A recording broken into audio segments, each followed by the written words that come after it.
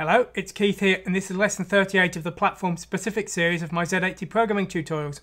Now, we've been playing digital sound samples on various systems over the last couple of weeks. We're going to finish the job today. We're going to see how to do it on the Master System and the GameGear, which have the same sound processor, the Elan Enterprise, and the Game Boy and Game Boy Color, which also, of course, have the same sound system. We're going to look at these three systems today, and we're going to see how to do it. Essentially, we're going to be using the same code with just a few tweaks based on the original AY sample. So if you have time, please go back and have a look at lesson 35, where we went over the concept and also looked at the basic code. We're going to have a quick look at the code today again, but we're going to go over it a little bit more quickly than before. More importantly, the versions we're going to see today, two of them are quite different. The Master System version has been tweaked so that it doesn't use self-modifying code, and instead we're using all of the registers, which may be preferable also on systems like the MSX, where we might be running from ROM. We're also going to be looking at the Game Boy Color, which of course isn't a true Z80. Now this causes rather large problems with regards to the ROM version, because I was using the IX and IY registers that the GB-Z80 doesn't have to make it work on ROM on the Master System. So I've made a bit of a problem there, but we do get around it. So we're going to have a look at that again today. Now, first of all, if you haven't seen the previous lessons, let's just have a look at the sound samples we're going to be playing today. Or rather, I should have said let's have a listen to them, of course, because you can't really look at the sound samples. So we've got this hello one. Let's just hear that. Hello, it's Keith here. And then we've got a collection of sound effects which my dad kindly produced for me on his analog synthesizer. So that's very kind of him. So a variety of different sound samples there, just that we can hear how the sounds are affected by the compression and the different systems. So let's have a look at the code. So we're going to be using this common program today as before. We've got some definitions here. The bit depth is here. We'll be using the 4-bit per sample definitions first because they're the highest quality. And we'll be using frequency 4 here, which is reasonable but not great. And then we've got some definitions here, but really all of the work is done by this GBWave call here. We pass it a frequency in B, a bit setting in A, which is the bits per sample, and the GBWave program is specific to the individual platform because it has to do the things that the hardware requires. So first of all, let's hear it on the Sega Master System.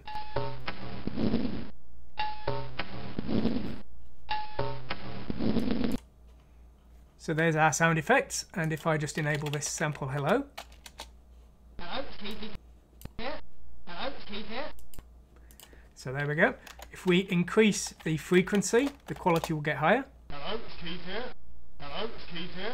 Although that does sound like it's playing a little slow. And so you can see we can just change the frequency to increase the quality, but of course the file size does increase. Now, as before, all of the wave files you're hearing today were converted with my GBWave converter, which is open source and free, and you can download it with the samples.7 zip off my website. This program will convert a 16-bit normal sound sample into 4, 2 or 1-bit for the example today, and this should be suitable for all of your 8-bit gaming needs if you want to convert sound samples. So that was the Sega Master System we heard there. Let's have a look at the actual source code.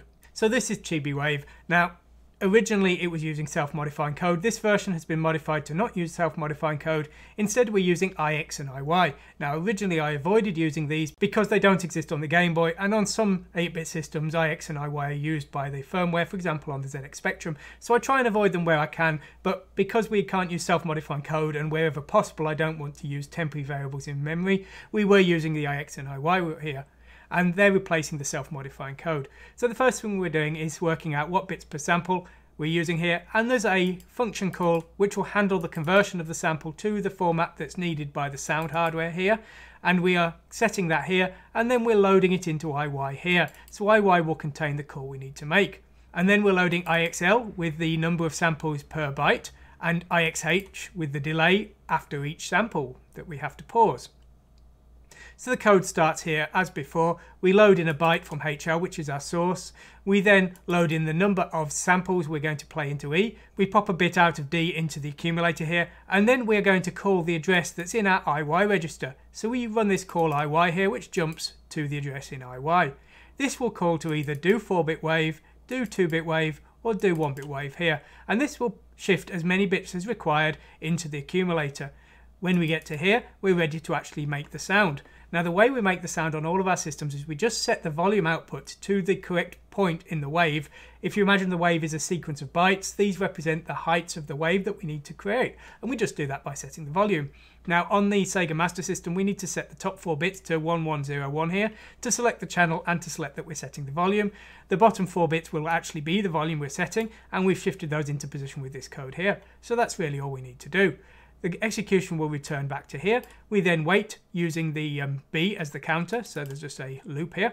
And then we decrease E, which was the counter of the number of samples in the byte. If there's any left, we just repeat back here and pop some more bits out. If there aren't, then we decrease our length of sample, which is in D here. We pushed it in here, we're popping it back here. We just decrease it.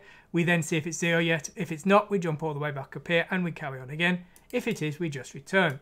So that's how we do it on the Sega Master System, and that's how we did it pretty much on the AY systems before. It's just changed very slightly this time because it's using no self-modifying code. So there we go. Now this time we're going to try it on the Enterprise version. I'm having to use a lower frequency, and that's because the way that I'm loading the file into memory, I'm limited to kind of 16K, and the other file samples are too big. So we're going to compile with this smaller sample, but it's still going to sound pretty good. So there we go, and we can hear the hello sample. Hello, it's Keith here. Hello, it's Keith here. Now, of course, because we're converting the sound samples where required, even though the Enterprise and the Sega Master System use 4 bits per sample, we can use lower resolutions if we want. For example, we can use 1 bit per sample, which would be more suited to the ZX Spectrum typically, but it will save us some memory. Hello, it's Keith here. Hello, it's Keith here. Hello, it's Keith here.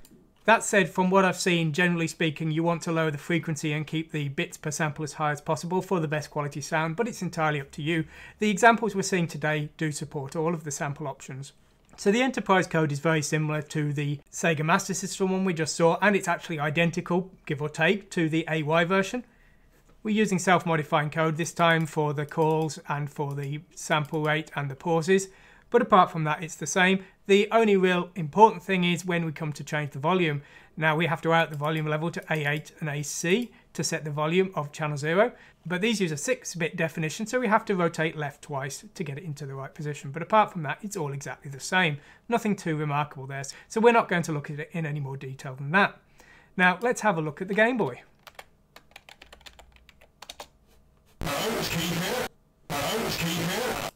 So that was 1 bit per sample. Let's hear it a bit better quality at 4 bits per sample. Now it's playing a little bit slowly, and that's because the frequencies need to be changed.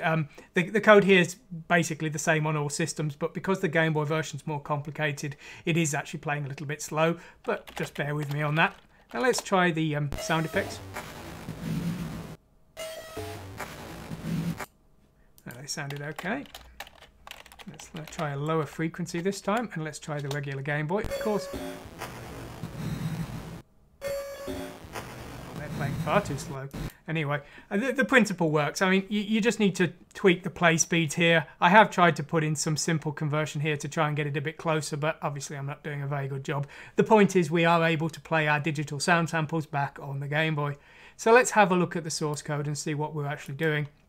Now, essentially, this is a converted version of the Sega Master System version, and if you remember before, we looked at some macros that I've created for emulating the missing commands on the Z80 so that we can pretend we've got the regular Z80 commands that we don't actually have. Now if you compare the Sega Master System version, you will see that we're using fake IXL and IXH here in exactly the same way. You can see we're using them in exactly the same purpose. So IY, this fake IY, is our call, IXL is our bit depth, and IXH is our delay in the same way as before. And we're just getting them back when it comes to pausing here. Just here with this macro here. I covered all of these in a previous example where I went through all of the commands and discussed how I'd found ways of emulating them. Now my emulation isn't great, but it does the job for purposes like this. Now the one that was a bit tricky was call IY. Now I didn't have an emulated jump to IY. It's not a command I really ever used before. So what I've done here is I've used B and C temporarily. So I load into B and C here and I push that onto the stack. But I did need the accumulator to be the same as before. So I just used this temporary value R, which I occasionally use to fake the R register on the Z80. But this program didn't need it. So I just used it as a temporary memory store for that. So this is affecting a call to IY, and the rest of the code is just using a few memory locations instead of the missing registers. So that's working okay, although it is slow, which is why the sound samples are playing back slower than they should. When it comes to actually setting the sound, it's very straightforward. We use port FF24 in memory. We just write a volume level. We need to double up the data because we need to set the left and right channel independently, but we only need 3 bits and our samples are 4 bits, so we're potentially wasting 1 bit, but from what I've found, 4 bits, even though only 3 of them are working, is still vastly superior to 2 bits. Now, if you really wanted to save memory, you could create a custom version of GBWave which would create 3 bits per sample, but I haven't done that because it would get tricky, because you'd end up using 2 samples in the first byte and then you'd have 2 bits left and then you'd take 1 bit from the next byte, and yes, you could do that, but it seemed excessive for what I was doing. I was only looking to give you a very basic example of the way you could play WAV files. If you need something more specific to your needs, you're going to want to rewrite this. If you're always using 4 bits per sample, for example, this is really over the top. You would just want something that really just worked with that, and if you're always using 1 bit per sample again, all of this extra code would just want to go. The Spectrum Beeper example is only plays 1 bit per sample because that's all the Spectrum Beeper can do, and that's far simpler code and it's far faster playing back. So as I say, this is just a real one-size-fits-all example piece of code here, but you can see here this is how we can play the wave back. Now, one important thing to notice is that the Game Boy does actually have the ability to play wave files. It's got this thing called wave pattern RAM here, and it does have a specific wave channel here. Now, in theory, this would be quite handy because it does actually use 4 bits per sample, but unfortunately from my reading of the documentation on this, there's no way that we can get it to do what we need to. Now, what we would need to do is we would need to kind of fill a buffer and have it streaming out that buffer as we kept putting more and more data in. Now, there's no way to detect when the 32 samples have finished playing, and what's worse than that is apparently we have to turn the channel off when we refill the buffer. So I think this is just for creating very crude instrument effects. I don't think it's capable of playing a wave file in the example of me saying hello. Now, I'll open a challenge here. If anyone has seen a Game Boy game that plays digital sounds, I'd really love to hear it, because I owned a Game Boy back in the 80s and I've got multiple Game Boys now and I've played emulators. Now, I've never heard a Game Boy play large sound samples like pieces of speech or something, and I really didn't think the Game Boy could do it until I saw these tutorials. The extreme example was that his Beat Mania on the Game Boy is horrible, the sound on it, whereas if you play the WonderSwan version, it sounds excellent. So I say, if you've heard of a game on the Game Boy which has really good digital sound, then let me know, because I'd love to see what it looks like. Anyway, that's all we're going to be covering today. As I've said always, get the source code both for the examples today and also for GBWave. Everything I make you can get from my website. As always, there's documentation on the website. If you like to read rather than watch videos, then please go ahead and check it out. Personally, I prefer reading programming documentation to watching videos, but you know, whichever you prefer. I try and make it all available. If you like to learn from source, go grab it. If you want to watch the videos, do that. If you want to read it, just go ahead and download it all. Whatever you prefer, it should really, whatever the way you find easiest to learn, you know, I try and make it available. Anyway, I hope you've enjoyed watching today. Thanks a lot and goodbye.